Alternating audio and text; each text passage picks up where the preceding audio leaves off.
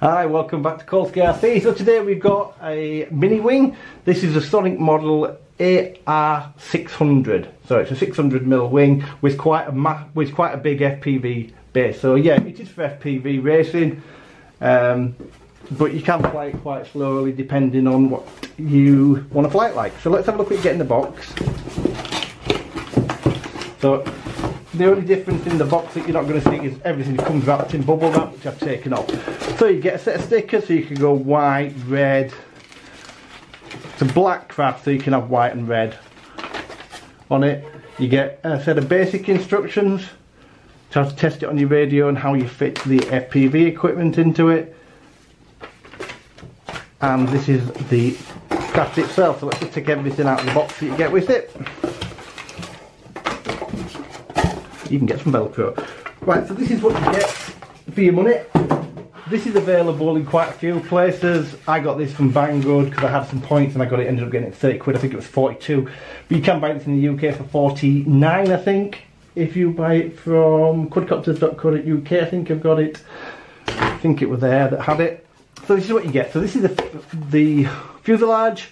It's got a pop off on the front here to put your camera in, and then rare earth magnets hold this on. So I haven't decided how I'm going to do this first. I might get the first few flights up without FPV and just fly it line on sight, but I'll update later on that. In here you have the bay, which is big. So you've got your ESC in there, you've got a twin connector. So this is for your battery itself. It runs on the 3S battery.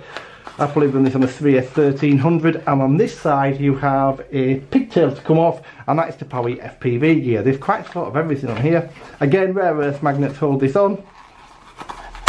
Clicks into place. You have an 1806 24 kV screamer, motor should I say, on the back of here.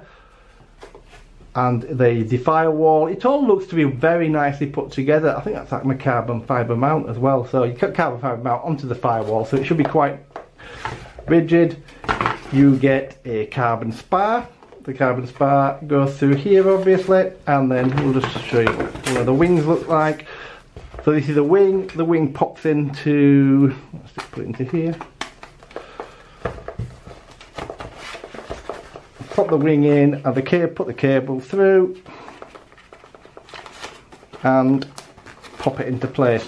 Obviously that now glues into place with the glue of your choice. I am going to use hot glue. The reason I use hot glue on stuff like this is because if it has a bad landing, there's a great chance it's just going to snap the glue, because hot glue, as you're probably well aware, is okay, but if you try and snap it and give it some impact, it will pull it away. So that's why I use hot glue, and I am lazy and I can build it in a couple of minutes with hot glue. The other wing goes on exactly the same way. It comes with pre-installed servos that are already set up. Here is the other wing.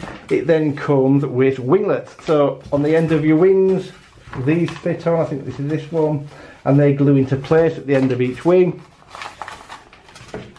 And the other thing you get in the box is another one of these. So if you want to use a micro camera, mini camera, that goes in here. You glue that together. Once you put your camera in, you get another couple of rare earth magnets. They stick in here and you pop that front on. So I haven't decided how I'm going to fly this yet, what I'm going to fly it like. So what I intend to do at the end in a couple of minutes is I'll break this video, I'll go build it, then I'll come back, I'll show you it finished on how I'm going to do it, and then I'll get another video up at some point of me flying it. But I just wanted to show you the finished model first and how I build it. I'm thinking about putting a ORX 3-axis stabilized gyro in here, which will just give me basic stabilization to have a play with it, and that has a pass through, so I can just turn it on and off. They've been on the market quite a long time. They're about 20 quid, and I'll bind it to the jumper. That's what I think I'm going to do.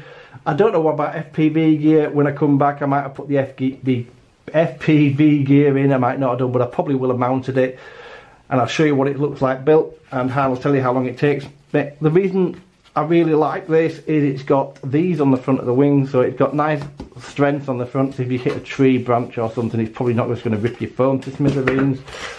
And they've already fitted, and when you put some stickers on, you can make this thing look quite a nice little toy. So I think for the money you can't really go wrong with this. So I'm going to pause it here, and then I shall be back and I'll show you it built. Okay, so as you can see, it's now built.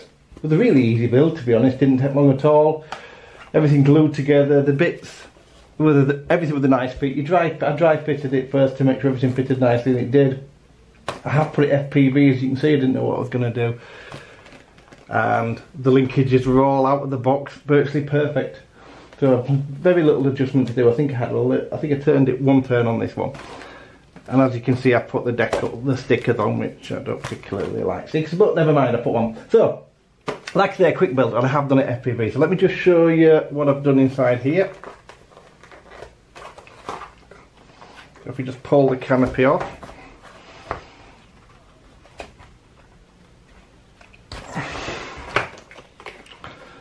Actually, let's just take the aerial off.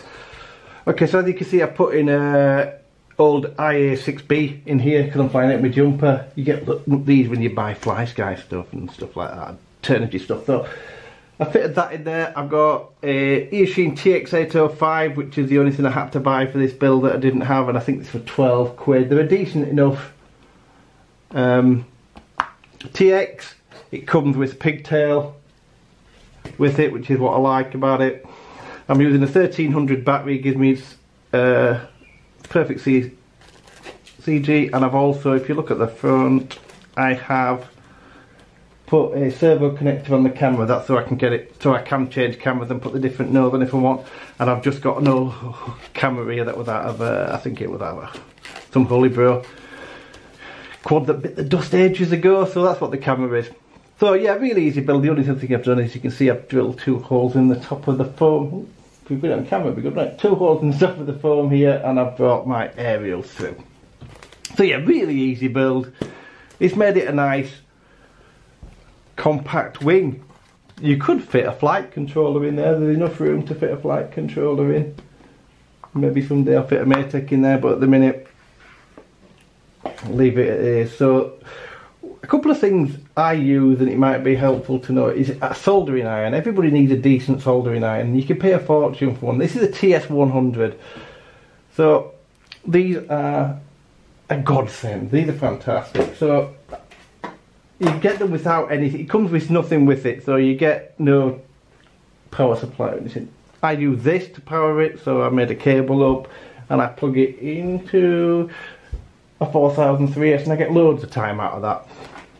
But these are fantastic. You can get in small places with them. They're portable, and they're great if you need to take them to the field if you just want to do some running repairs. And the other thing I use is, I got these in a kit or something. These are VR006s. I just have a cheap pair of goggles on me bent for when I'm building, just to make sure the VTX is working rather than get my goggles out and do everything else. Or sometimes I used to do the monitor. I just find this much quicker. Just helps with the build and makes it that bit quicker. So yeah, all in all, really, I really like this thing. Its fit and finish is nice. I'll have a flight test video up soon, but at the minute the weather's bad, so what you've probably seen some planes when I haven't done the flight test. I'll probably gonna have a week when I just do flight tests, so I'll put the flight tests all up at one go for these planes. But yeah, so in total I've got, I think, including the plane and the VTX up here, I've got 44 quid in it, plus I have the camera lying around. Probably if you've got an old camera lying around, this is a really cheap flying wing, and it's made by Sonicmodell, obviously part of the ZOHD series. So yeah, good. Thanks so much for watching. Have a fantastic day. Thanks for watching my channel. If you like the video, please subscribe and hit the like button, and also hit that notification bell. There's plenty more good stuff coming up.